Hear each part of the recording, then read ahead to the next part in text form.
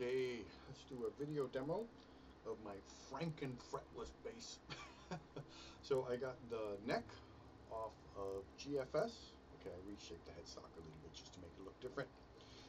It's got some Grover tuners, nice heavy duty tuners on the back. Ooh, $120. Whee!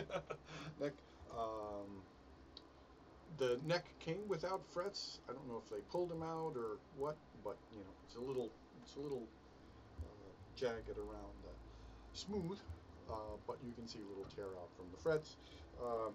Body, again, I did modify it. I made it string through, just get a little more vibration out of it. I made the covers for the back panel. Yes, it is active. The electronics are out of my a Lakland bass I had. I replaced the Lakland with a Bartolini preamp. So this is the preamp from there. So we have volume, active, I think it's treble, mid, and bass. And then here's the blend. Right now I'm in the middle. Hear a little bit of buzz there. That's kind of from the computer. I also have these Fender black wound strings, so I put a thumb rest there, brass thumb rest, and I kind of bridged the gap there with a little piece of copper tape. If you were using not tape strings and not playing in front of a computer, the buzz wouldn't be there. So.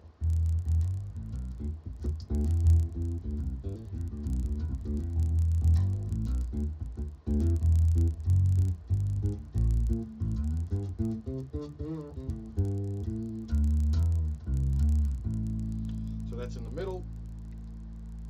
Let's go to the precision pickup.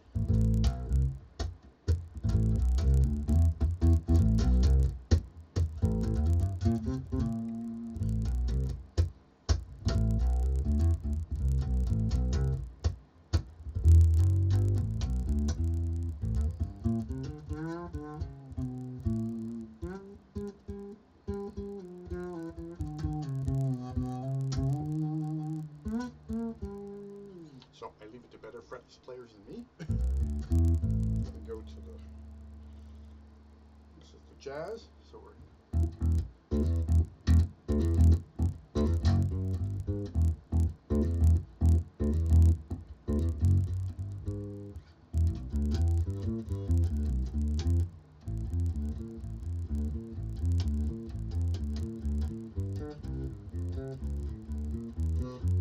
okay, that's a bad take on 5 on 4 or whatever that is, a West Montgomery song.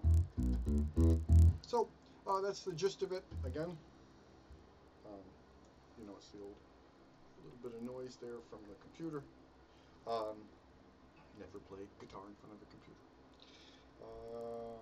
That's pretty much it. I'm playing through Ben's, what was that, a Neopac 3.5, so like a 200 watt. With a 2x10 Ben's cabinet with a tweeter in it. So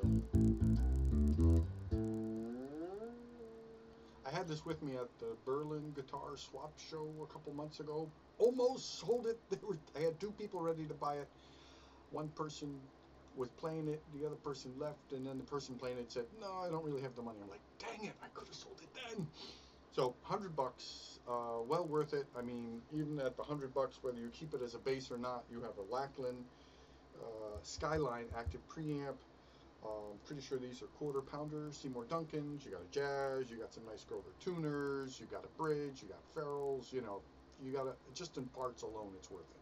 So, thanks very much for watching. Good luck. Let me know. I'm in Norwich, but willing to travel. Cheers. Happy 4th of July.